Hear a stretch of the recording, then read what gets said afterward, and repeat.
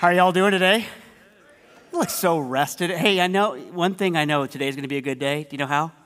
First service, we're doing communion. I opened the bottom for that bread. 2 crackers fell out. So today is a good day. The blessing of the Lord is in this room. There's a story that's told in my family, and every time I actually tell this story, I have to go back to my dad and ask if it's true, because it seems too miraculous to be true. And it's true.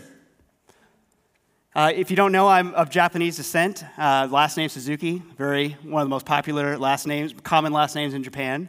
But several generations ago, I had a relative that was in Japan. And he had this revelation from the Lord. He had this revelation that there was a God, and he could know this God, but he couldn't know him if he stayed in Japan. You see, at the time, there were no missionaries in Japan. There were no churches in Japan. There was not a real viable way for this relative to hear the gospel of Jesus Christ. So he sensed this calling, this drawing from the Lord, and he found his way onto a merchant vessel bound for the Pacific Northwest of the United States of America, landed up there, found his way into a Christian church, heard the gospel of Jesus Christ, and gave his heart to the Lord, and followed him with his life. And in large part because of what God has done, I really believe that's why I'm here today. That's why I'm part of this church. That's why there's this kind of strange legacy and movement of faith in my dad's side of the family, because God drew this relative from his homeland to here. And even right now, you're thinking about this story. It's just like, wow, how beautiful, how good, how God that loves, that draws, that beckons people to himself. Some of you might be thinking about this place, the fact that he came here, and maybe you're thankful. You're thinking, man, I'm so glad, I'm so blessed to live in a place like the United States of America, where we have the freedom of religion, the freedom. You're here today. No one's stopping you. No one's going to stop you from worshiping God right here. And that you're thinking about all the things that are happening, this blessing of this place. And it is good. It's good that in every town, almost every street corner, you can find a Christian church where you can celebrate and hear the gospel of Jesus Christ week in and week out. But for some of you, maybe it's asking this, you're thinking this other question. You're thinking about, you're asking maybe, am I only a Christian? Do I only have faith? Am I only sitting in this room because I was born here? Because I was born in a place where Christianity is still the dominant religion. Maybe you're thinking about someone that's outside of this place, that's in another country, that's another place. Like, what about them? How do they hear? Am I just the winner of some sort of strange geographical lottery? That I just struck the jackpot, that I got lucky to be born in a place like this? Maybe it's bringing up another question when you're thinking about my relative traveling to the United States. Maybe it just makes you think about Christianity in the U.S. today. Maybe there's a lot of questions. You're thinking about that. We got an election coming up. We're not going to talk about that yet. But we're in an election year. It's coming. You're starting to think about the state of Christianity in America. Maybe that doesn't seem quite healthy to you. Maybe it doesn't seem like it's heading in the right direction. So now, I'm revealing the question. If you look at your outlines or you're following along in our Three Crosses app, you can see in your notes today, the question we're asking today, seeking to answer is Christianity made in America? Is Christianity made in America? So let's go. We're going to take a little journey today through the scriptures. We're going to look through church history. We're going to look at some statistics. I know that you all woke up today to come hear some numbers and stats and look at some charts, and I got them for you. But through that, we're going to see God's plan for us.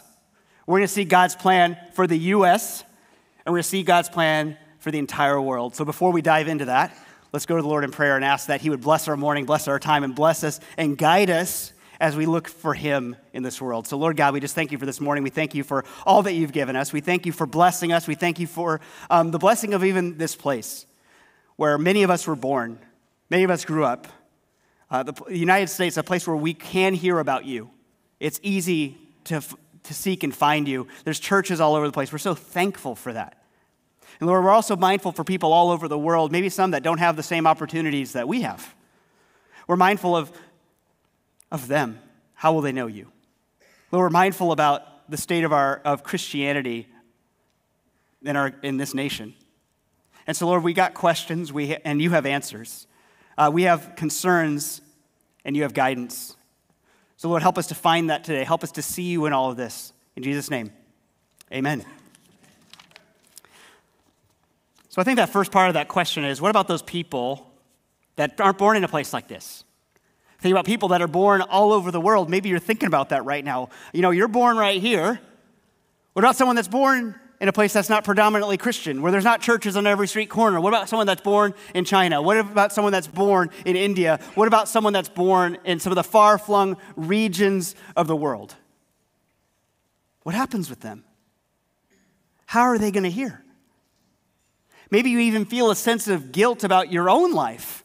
Man, I have been able to enjoy being born here. It was easy in a certain way to hear about the good news of the gospel of Jesus Christ. You might even feel a sense of guilt, like, man, I would trade spots so someone else could hear the gospel.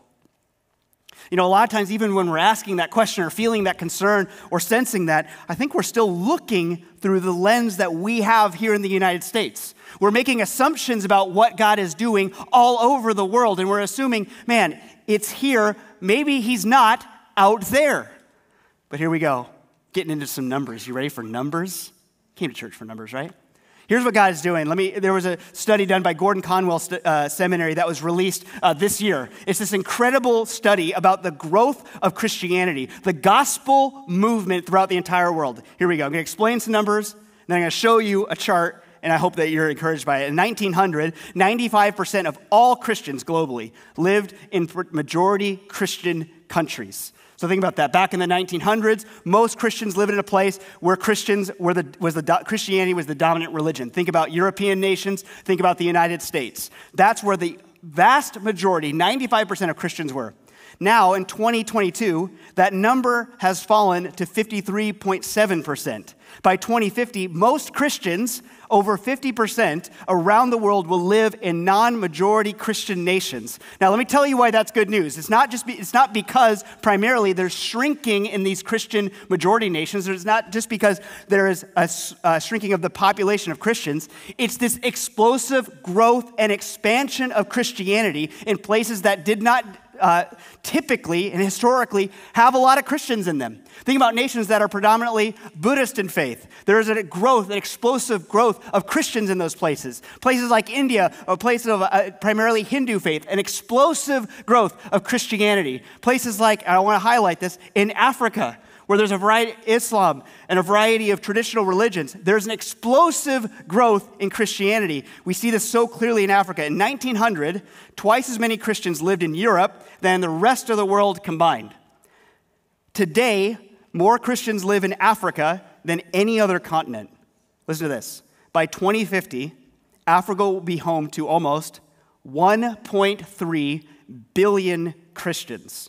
While Latin America, 686 million, Asia, 560 million, will have more than Europe, 497 million, and North America, 276 million. Do you hear that? It's this movement of the gospel. It's not just a contraction wherever it was previously a Christian place. It's this expansion, this explosive growth, the movement of the gospel all over the world. And we can celebrate this and be overjoyed at what God is doing. That he's not restricted to certain places and nationalities and he's not restricted by borders or politics or anything like that, that his message, his gospel is going out into the entire world through the proclamation of missionaries and church planters and pastors and Christians just like you and me, and through visions and dreams. Pastor Mark will tell you there's this movement in Africa of imams, Muslim religious leaders, having visions of Jesus. That Jesus will appear to them in a dream and tell them, go find a church planter, go find a pastor, go find an evangelist, go find a Christian so they can tell you the good news about me. And there's this movement and this thing that's happening. I want to show this chart from that growth in Africa. You see that orange line? 1900, 9% in Africa claiming Christianity. 2010, 57% of people in Africa identifying themselves as Christians. You see this explosive growth. That all over the world, God is at work. That the gospel is proclaimed and people are giving their lives to the Lord Jesus Christ. And so God has a reminder for us. Sometimes we're looking right here and just wondering, is it just a geographical lottery? Is it just because I was born here? And God's inviting us to lift up our eyes and to look out at what he's doing all over the world. He is at work. He is moving. He is doing incredible things. And he is revealing himself to men and women, just like that relative in Japan. He's revealing himself to them. You think about what the psalmist tells us, that the heavens declare the glory of the Lord. That we go out and we look at the stars in the sky, we behold nature and all of creation, we sense our inner being. We see our fellow men and women around us, and we sense and see the fingerprints of God. The Apostle Paul, the epistle to the Romans, says that God has revealed himself to all so that we are without excuse, that God is showing up, just like he did for my relative, showing up and saying, drawing people to him. We have a God that's a global God. Jesus, before he ascended into heaven, the last thing he did, the last thing he said for his disciples, and that's for us too, any of us who call on the name of Jesus, he gave them the Great Commission to go and make disciples of all nations, baptizing them in the name of the Father and the Son and the Holy Spirit, teaching them to obey everything I've commanded you. That even from the beginning, the movement of the gospel was a global movement to go out and make disciples of all nations. We have a God that has a concern for the nations. He has a concern for people everywhere and anywhere. And we have a God that's a global God. And the gospel from the beginning is a global movement. You know, that question we start with, is Christianity made in America? We all know the answer to that is no. It didn't start here. It started in Jerusalem. Started at Pentecost as the apostles declared, believe in Jesus, his death and his resurrection so that you can have forgiveness and life. Enter into a new kingdom, a new family, a new people. It spread from there into the surrounding area of Judea and Samaria. It spread into the Roman world. It found a home in Europe. It migrated here to the United States and now is going out through Latin America, Asia, and Africa, a global movement of God's power, his presence, and a kingdom being built for all eternity. This is our God. This is who we serve. And think about that. Right now, there are people all over our community. They're in a church right now, worshiping the same God, worshiping the same Jesus. But think about this. Later today, or even earlier today, in churches, in homes, in fields, all over the world, people are worshiping the same God we worship right here. We're part of this global movement. Irenaeus was one of the church fathers who ministered in the early 8100s. Here's what he says. For the churches which have been planted in Germany do not believe or hand down anything different, nor do those in Spain, nor those in Gaul, that's France, nor those in the East, nor those in Egypt, nor those in Libya, nor those which have been established in the central regions of the world, but as the Son, the creature of God, is one and the same throughout the whole world. So the preaching of the truth shineth everywhere and enlightens all men that are willing to come to a knowledge of the truth. You are a part of this global movement of the gospel. You are not the winners of a haphazard geographical lottery. You are a part of a kingdom movement that God has a plan for us for. That you have a God that loves you, that cares for you, that seeks you, that wants to reach you. He does it through the proclamation of the gospel, through the sharing of your testimonies, even through visions and dreams. We have a God that will go to any length to draw all people to himself. Aren't you so glad that your God is like that? Aren't you so rejoicing that he's at work? He is at work everywhere. Even when we say that, we think about that global movement. You look at those stats like, man, look at that. That movement of the gospel, this explosive thing that's happening, people getting saved all over the place. 1.3 billion Christians in Africa in the next 25 years. Incredible. But then we start to think about, so what's going on here? What's going on here in the U.S.? Why are we having such problems? Why is Christianity, think about Christianity in America, it's just facing this strife, controversy from inside the church and outside the church. And isn't it different? I mean, I am not that old yet. But I'll tell you, it is different even than when I was a kid, even when I was a teenager. For some of you in this room, for me growing up, being a Christian wasn't a negative. At best, it was an asset that people were like, oh, okay, he's trustworthy, he's good, like he's got some things going for him, or it's neutral. Like, oh, you're a Christian, so what? Maybe if you're a little bit older, maybe you're a Gen Xer or a boomer, you can remember a time when Christianity was absolutely a plus. That almost everyone you knew could identify themselves as a Christian, as a follower of Jesus. They went to church on Sunday. They were consistent members, that kind of contributing members of their church and their community. But in the last several years, especially around election cycles and things like that, and again, we're not going to get into elections today. I'm not going to talk about the politics of everything today, but I want to show you a little bit of what's been happening and where we see that. Because there's been this strange intermingling of Christianity broadly in our country, and politics and power and policy and institutions. I think that's where a lot of us, even this question, the reason we're tackling this question is because it is one of the most common questions that people ask from people inside the church and outside the church. What's the deal with Christians, politics, power, policy, institution? I read this quote from Donald Trump before he became president. He was speaking at a rally. And here's what he says. And by the way, Christianity will have power. Because if I'm there, if I'm president, you're going to have plenty of power. You don't need anybody else. You're going to have somebody representing you very, very well. Remember that. You've probably heard quotes like this, not just from Donald Trump. It's not just from people on the right. It's people on the left, people vying for this kind of association between Christians, power, politics, all these different things that's kind of intermingling. And I think for most of us, when we hear things like that, it unsettles us. Stirs something in us.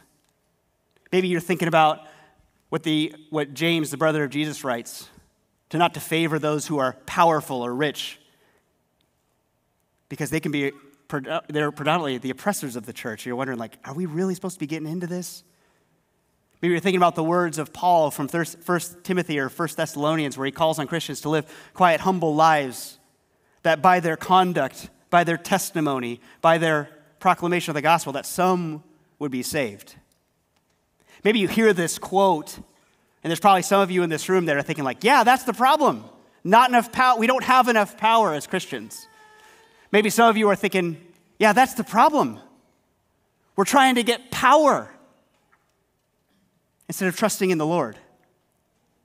But regardless of where you fall, the answer to that question, regardless of how you feel, I think we can all agree that there's a problem, that something isn't quite right.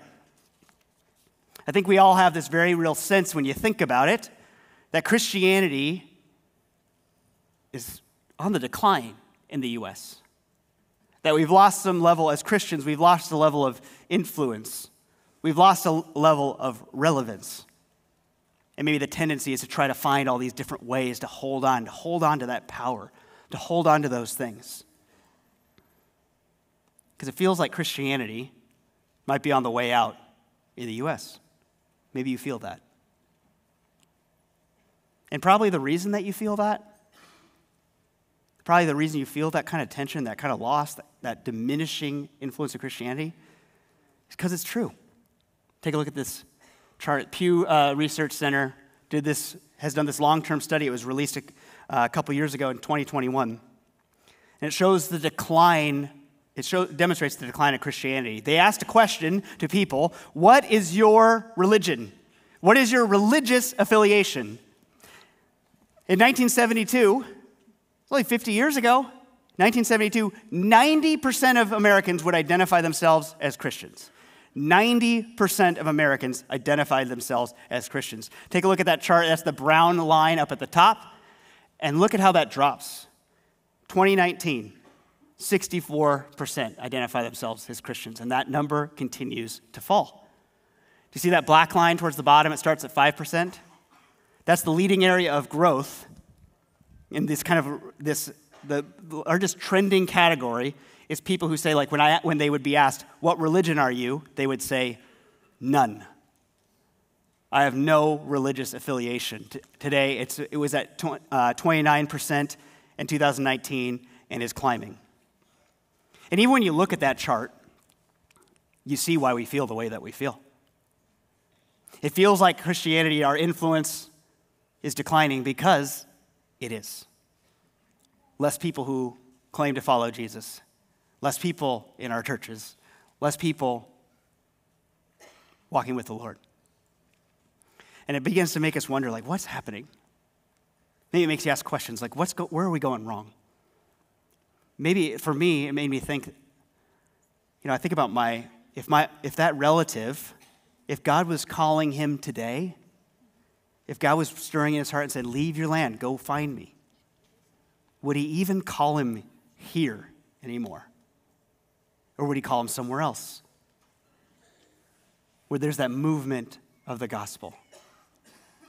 Maybe you feel that kind of unsettled feeling. Pastor Ephraim Smith, pastor of Midtown Church in Sacramento, was here on our stage a few weeks ago. We hosted an exponential church planning and evangelism conference, and Pastor Ephraim Smith was talking about this very issue, talking about the kind of Christianity in a national scene, and said, there's this tendency that we have as believers, that when this difficulty, when we sense that we're losing this influence and authority in our nation, there's a tendency to circle the wagons, to look down here and say, I need to build this earthly empire. If I get the right politicians, the right policies, the right institutions, the right thing, if I get things lined up, then things will work out. Then things will happen for me. Then Christianity will be restored to its place of power and influence in our society. But Pastor Smith reminds us, it's not about building this earthly empire. It's about lifting our eyes up and working alongside God as he builds his eternal kingdom. We're not going to make our own little heaven here. We look up and join with the Lord as he brings a little bit of heaven to earth through people like you and like me. Draws people to believe in the gospel of Jesus Christ, that they might be invited into an eternal home.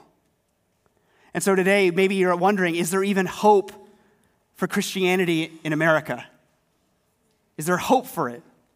Well, if there is, it will require us to lift our heads up and build this eternal kingdom. You know what we call that kind of work, that kind of attitude? We call that revival. Check this out. This is a quote from the late Timothy Keller. Incredible about the movement, the potential revival that exists right here. Listen to it. The church in the U.S. can grow again if it strikes a dynamic balance between innovation and conservation. A church must conserve historic Christian teachings. If a church simply adopts the beliefs of the culture, it will die because it has nothing unique to offer. It tells what we're trying to do, what we're endeavored to do every single week, every day here at Three Crosses, that we want to conserve. We're orthodox. We follow the traditional teachings of Jesus. We're preaching from the Word of God week in and week out. This is our guiding light, that we would know the Word of God and live it out with our lives, as Christians have done for thousands of years. We don't want to just become a social movement, although we want to bring a good to our society. We want to be different, marked by the Lord. But listen to what he says.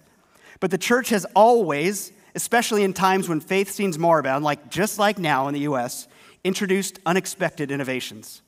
There was no such thing as monasticism, through which pagan Northern Europe was turned Christian, until there was. There was no Reformation until there was. There was no revival that turned Methodists and Baptists into a culturally dominant forces in the Midwestern and Southeastern United States until there was.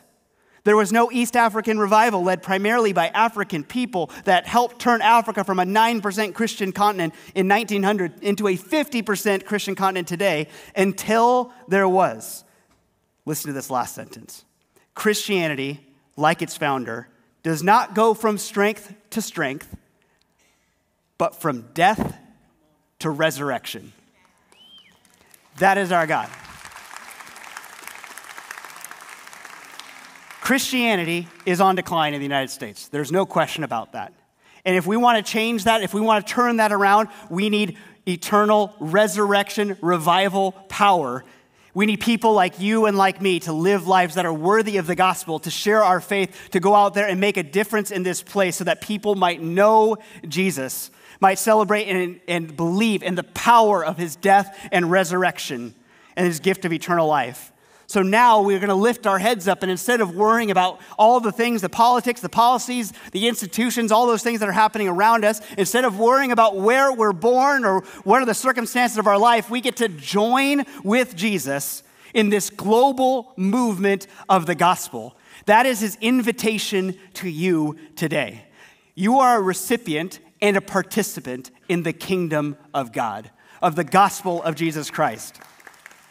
It started in Jerusalem, moved out into Judea, Samaria, and went to the uttermost parts of the earth, even here in the United States of America. And our invitation from God is to join him in that work, to bring salvation, to bring the good news of the gospel in every corner of the globe. So here's what I got for you. Oh, and just remember, this is what we are. Philippians, the Apostle Paul, he reminds us of who we are. What we have. It's going to be up on the screen for you. Philippians chapter 3. Listen to this. But our citizenship, your citizenship, is in heaven. And we eagerly await a Savior from there, the Lord Jesus Christ, who by the power that enables him to bring everything under his control will transform our lowly bodies so that they will be like his glorious body. You are citizens of heaven. You are citizens of the kingdom of God. And God has placed you in a place and space right here, maybe in the surrounding community, Hayward, Castro Valley, San Leandro, San Lorenzo, but your first identity, your first allegiance, the first thing that you have, and the thing that no one can take from you is a citizenship in heaven. Co-heirs with Christ, sons and daughters of God.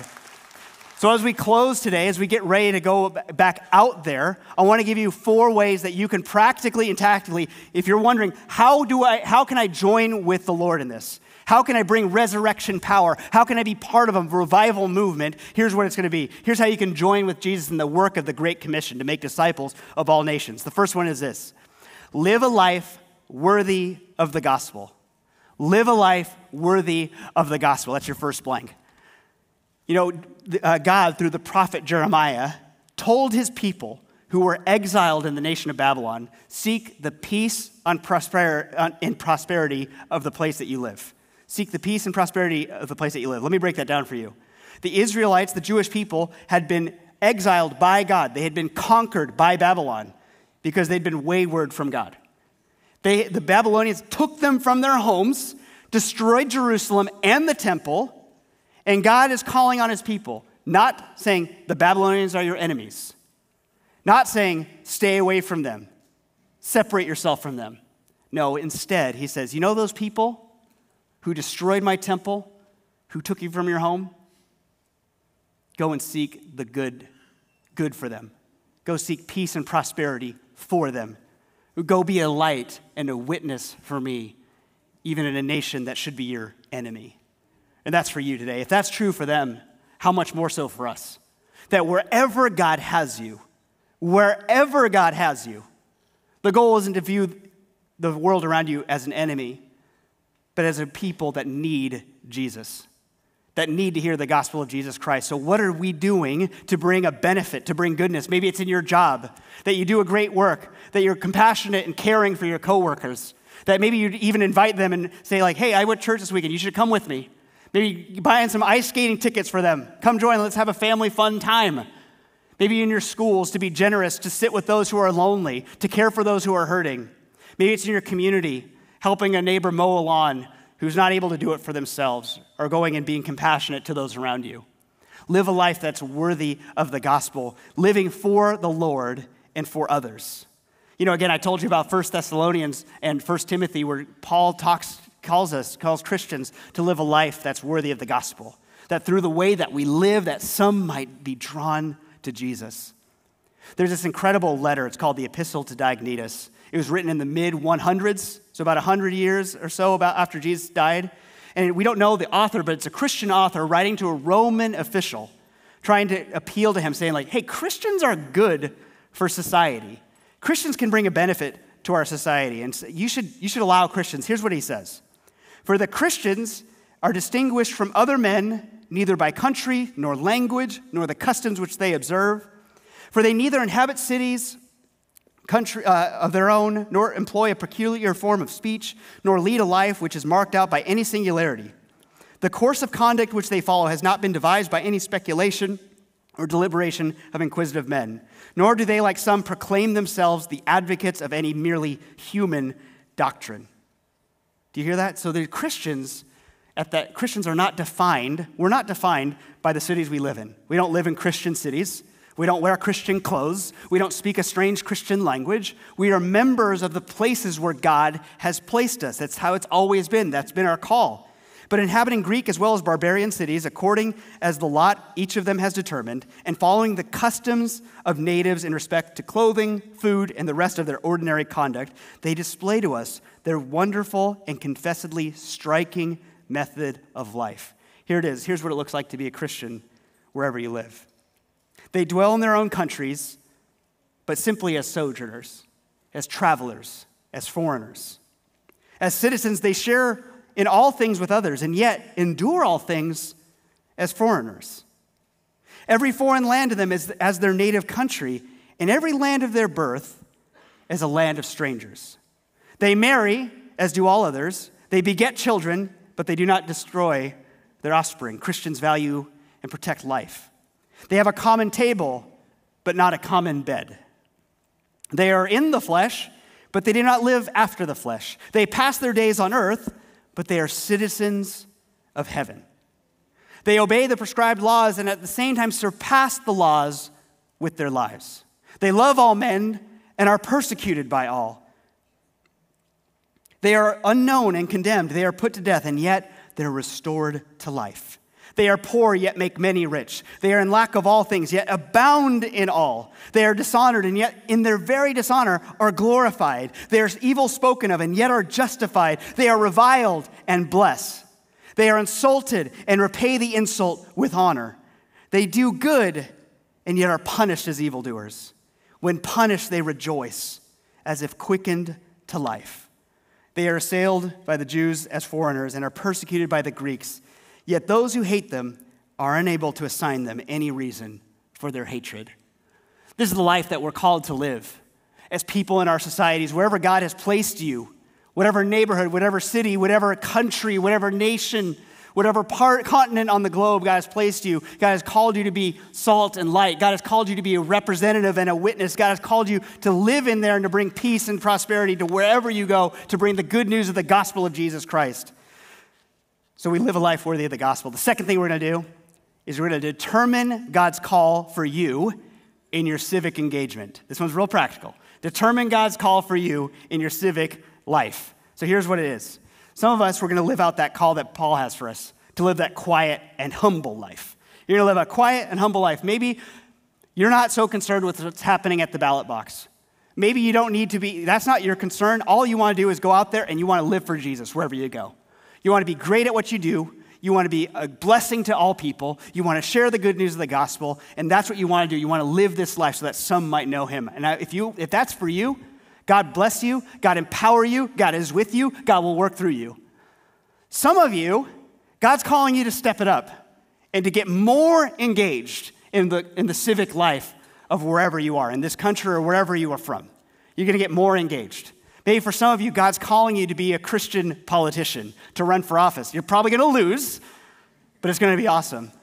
You know, like, wouldn't it be incredible? Wouldn't it be incredible? I always used to think this. Like, wouldn't it be incredible to have like an awesome Christian politician, like someone elected official? Like, Castro Valley doesn't have a mayor, but let me just run something by you. How would you feel about Larry Vold for mayor of Castro Valley? I mean, come on. It'd be amazing. It'd be amazing. Some of you, God's calling you to get more engaged, to learn a little bit more, to help grow your heart for what God is doing and where God wants to shine a light wherever you are. Some of you, it's called to be more engaged. But sadly, a lot of us pick a third option, which I think none of us are called to do. And I'm going to call you to get out of it. No one in here is called to be the angry, fearful, social media warrior, okay? Now, social media can be a good way to engage with people. I'm not saying it doesn't have its place but no one's called to be the angry, fearful person. No one's called to loudly proclaim their complaints for everyone to see, because really, as we've seen it doesn't do anything good. It brings polarization. It does not demonstrate the grace and truth of the gospel. And some of you, to borrow a phrase, need to delete your account and get off of there because it's making you fearful, angry, all these things instead of grace-filled, loving, compassionate, engaged. There's a place for that. So determine that what God's called for you is. Maybe you got to get more engaged. Maybe you're going to keep doing what you're doing, living a life that's of humble and of quietness, that some people might know the Lord through your behavior, through the sharing of your story, which takes us to the third way that you're going to be a part of a revival movement, bringing resurrection power. Share your story to transform the East Bay with the gospel. Share your story to transform the East Bay with the gospel. Think about last month, Back to Church Month. 137 people, representing more than that, filled out a card. I was out there at the tent every single week. Every week, someone was coming. It's my first week. This person invited me. One of you invited those people. That you're a part of this, like sharing your story, like, hey, come to church with me. Hey, you're going to love this series. Hey, I want you to be a part of this community. I want you to know Jesus. You're sharing your story, and God's bringing transformation. The Apostle Paul in Romans talks about our place, that Christians' place in bringing the gospel of Jesus Christ. It's Romans 10. How then can they, that's non-believing people, call on the one they do not believe in? And how can they believe in the one of whom they have not heard? And how can they hear without someone preaching to them? And how can anyone preach unless they are sent? As it is written, how beautiful are the feet of those who bring good news. You, my brothers and sisters in Christ, you are commissioned by God, by the Lord Jesus, and sent out to share your story, to share the good news of the gospel with everyone that comes across your path. That God would bring people into your life, that you might share a little bit of what God has done. And so I know some people in this room, that's a scary thing, that's a frightening thing. Maybe you don't, how do I do that? I don't know what to say. I don't know how to go about that. Well, good news, we've got a great class for that. We have great people to help you, train you in that. We have a class called the Go Project. It meets during our community nights. And while right now it's actually coming to a close, we'll be launching a new one at the end of January. So if you're saying, like, I want to share my story, I want to learn what it means to share my faith, sign up. Pastor AJ Venegas leads that. It's phenomenal, and it will give you the tools and the experiences you need to be able to share your story to bring transformation, that God might use you. So share your story to transform the East Bay with the gospel. Love your neighbor. Care for those people around you. The last thing is this. Dwell on, celebrate, and support the global movement of the gospel. Dwell on, celebrate, and support the global movement of the gospel. A lot of times we look at what's right here, and sometimes it doesn't look too good. But I want to encourage you, remind you, and show you God is at work. Millions upon millions of people giving their lives to the Lord Jesus Christ. Maybe for you, we have a ministry called 360 Serve. Pastor Mark leads that, and you can be a part of that. For $50 a month, we support church planting pastors in developing nations, and they go out and share the gospel. And if you sign up to support one of them, you're going to get reports from Pastor Mark every month, hearing stories of transformation, where people by the hundreds and thousands and tens of thousands and hundreds of thousands are hearing the good news of the gospel. And so in a world with a lot of bad news, there is a lot of bad news that you might dwell on and focus on and support with your time, with your prayers, with your finances, what God is doing all over the world. Dwell on, celebrate, and support the global movement of the gospel. We have a God that transcends all ethnic, all cultural, all national boundaries. He's not restricted by anything. He's not restricted by anyone. We have a God that seeks us, that cares for us. We have a God that would reach out even to one of my relatives in a far-off land and call him to know him.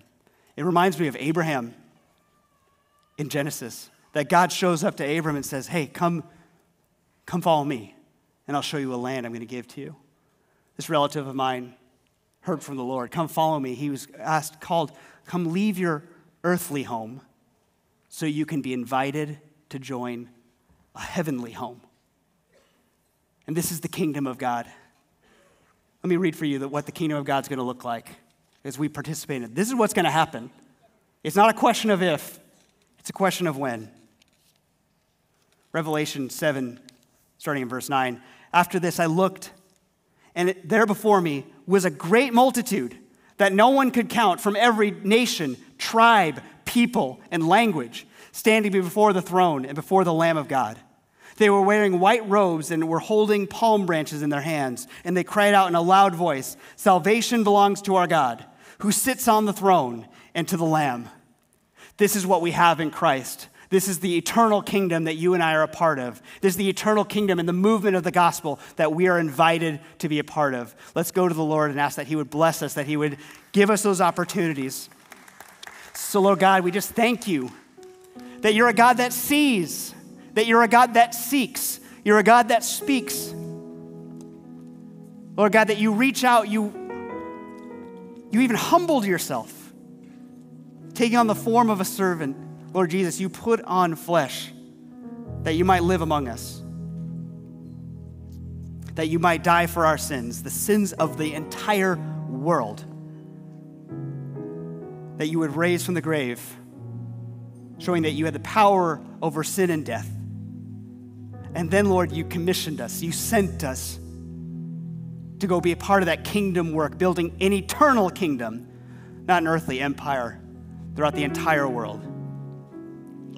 That in the end, we might be numbered among those people talked about in Revelation, standing shoulder to shoulder with people from every tongue, tribe, and nation, all glorifying you, Lord Jesus. So, Lord, teach us how to do that. Give us opportunities to share our stories.